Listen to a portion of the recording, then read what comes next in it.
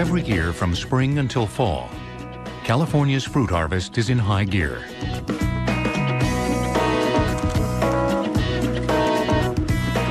At Reimer Farms in California's San Joaquin Valley, they're picking nectarines. For all growers, stretching the harvest season means raising different varieties of the same fruit. We have varieties planted specifically throughout the different times of the season to fulfill those different time slots for providing fruit to the marketplace. So a typical variety of nectarines may harvest for 2 to 3 weeks. A good harvest depends on fruit that looks and tastes its best. To add maximum appeal to a nectarine, most growers line the orchard rows with strips of mylar. The reflective surface concentrates the sun's rays into the tree canopy, promoting photosynthesis and increasing the sugar content and color quality of the fruit. And that's when the fruit's actually going through its sizing process. It's when it's developing its sugar, developing its color. And so we're trying to maximize its environment during that particular critical time point before harvest. As the workers begin picking, growers will spot check the fruit to verify their decision to start harvesting. So what we'll do when we're trying to decide whether we're harvesting properly is we'll sample them with the penetrometer to see what the flesh firmness is to determine whether we are picking the level we want. So we just quickly shave a piece of the skin off, and then we use this plunger to push in there, and the force that it takes to push that in will then determine the flesh firmness. This one rated at 11. Picking is no longer the last step in the harvest. In many cases, it's just the beginning. Edo Packing Company is one of the largest fruit packers in the country. The 10-acre facility operates 3 state-of-the-art packing lines for boxing peaches, plums, blueberries, apples, and many other fruits.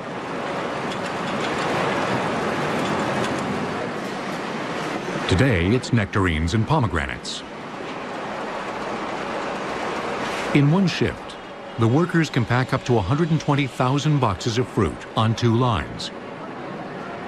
All of it sorted according to size, color, and degree of ripeness. We become almost the warehouse for the grocery stores, so they'll give us an order and give us only like a 1 or 2 day lead time to pack it, put it on a truck, and get it over to anywhere in the United States. After it's picked, a piece of fruit has a limited lifespan. Sophisticated post-harvest handling is a way to stall for time. At Edo, the race to preserve freshness starts with a cold shower. The hydro cooler pours frigid 32-degree water over the fruit to reduce its internal temperature and slow down decay. This is absolutely crucial in maintaining good quality. In the harvest season in California in the summertime, our temperatures can be well over 90 degrees Fahrenheit, even 100 degrees Fahrenheit. And the fruit will lose quality quite quickly, will dry and lose sugars. The cooled fruit quickly makes its way onto the sorting line for a quick wash and wax. After it's rinsed, it's sprayed with a vegetable oil product to help prevent moisture loss during the long journey to the supermarket.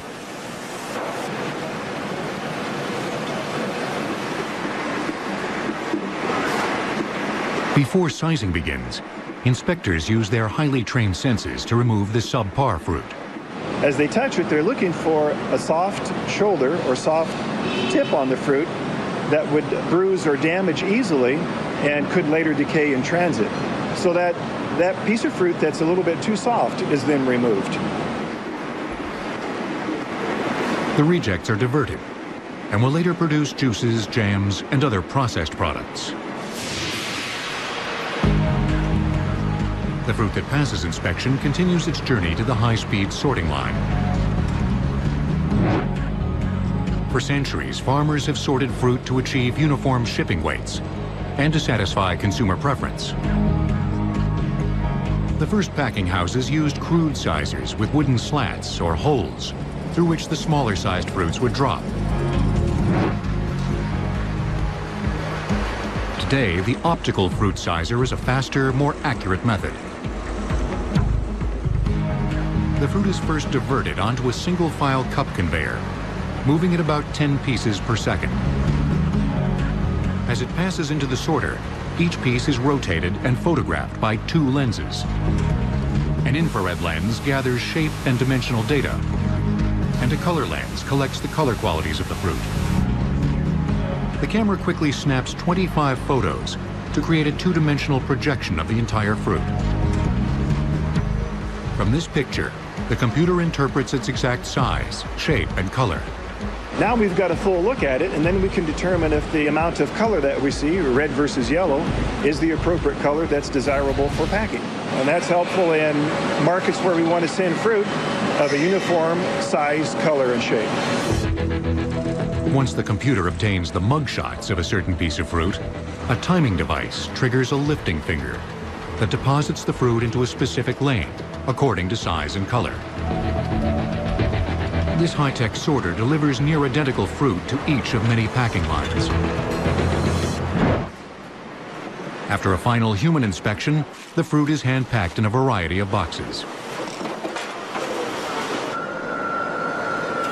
Then it's conveyed by forklift into a cold storage room where it's stored at an ideal or optimum temperature that actually puts the fruit to sleep. Once the fruit is in that condition or in that state, it's in the best environment to be transported from California to the various markets in the Midwest or the East Coast. The packing house can even hold boxed fruit at a higher temperature to force ripening. Sophisticated post-harvest handling of fruit is a progression in a ritual that has remained otherwise unchanged over thousands of years. This Egyptian tomb drawing, dated at 1900 BC, depicts 2 workers harvesting a fig tree. The key components of harvest are the same. One's picking the fruit and then putting it into a basket. The other is sorting the fruit and putting it into a consumer package. The practices involved in picking and packing are basically still the same and haven't changed. Ancient Egypt is one of the birthplaces of horticulture. The first growers learned to irrigate their fields by tapping the Nile River's seasonal floods. But without modern technologies, these growers were faced with the problem of spoilage.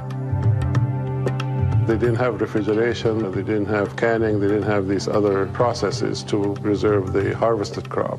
So the crop had to either be consumed fresh soon after harvest or dried and stored dried.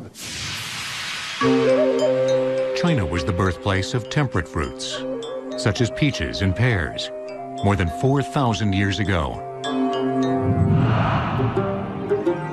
The Greeks and Romans oversaw a thriving fruit trade throughout the Mediterranean. When Mount Vesuvius erupted in 79 AD, the Romans were cultivating extensive orchards containing peaches, citrus trees, and grapes on its very slopes.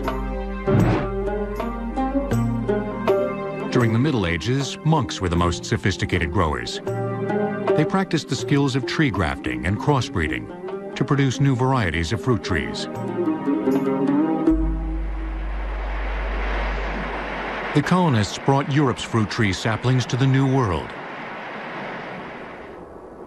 But the true American orchard revolution was again fueled by monks. As the Spanish moved north into California and established missions in the 1600s, the monks took advantage of the dry climate and raised large orchards of grapes, figs, peaches, pears, and apricots. As settlers moved to California in the 1800s, the orchards fanned out to supply the new urban centers of Los Angeles and San Francisco. Growers also planted in the Sierra foothills to feed the influx of gold miners. California fruit production exploded in the 1890s, when refrigerated railroad cars allowed growers to ship fresh fruit to the huge East Coast markets. But in the coming decades, the small family-operated farm would nearly vanish. Farms began to get bigger primarily because of competition.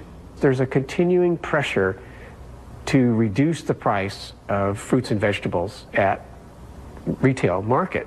And that means the farms generally have to get larger in size to take advantage of economies of scale. Large vertically integrated growing and packing operations are now the standard in U.S. fruit production. Labor remains the most unpredictable and expensive cost a grower bears. The future status of an untold number of undocumented workers could have a tremendous impact on harvest costs. In the 1960s, engineers from the University of California at Davis began testing a multitude of mechanical fruit harvesters. Various tree shakers and shake-and-catch machines were very effective at harvesting fruit quickly. But the percentage of damaged fruit was unacceptable.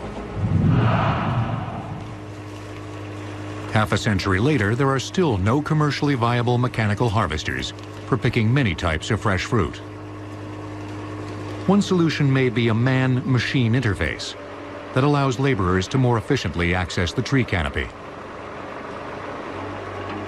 Here, a pear grower and engineers from UC Davis are testing a modified European-built platform in Northern California.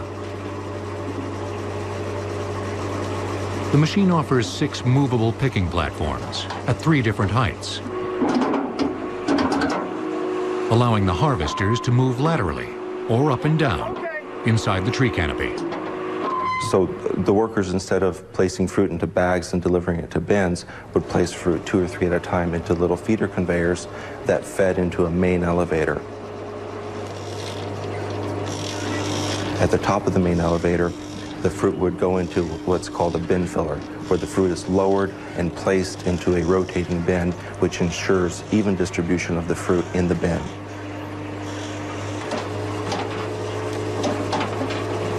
By eliminating the need to carry heavy ladders and picking bags, the platform might expand the potential workforce to include more women and older laborers. It could also improve worker safety and reduce workers' compensation claims from ladder falls, a major problem for many growers. The harvesting platform has already gained a firm footing in Europe, where hand labor has been in short supply for decades. In the American Midwest, one harvest has eliminated the human hand entirely and put the picking and packing house on wheels.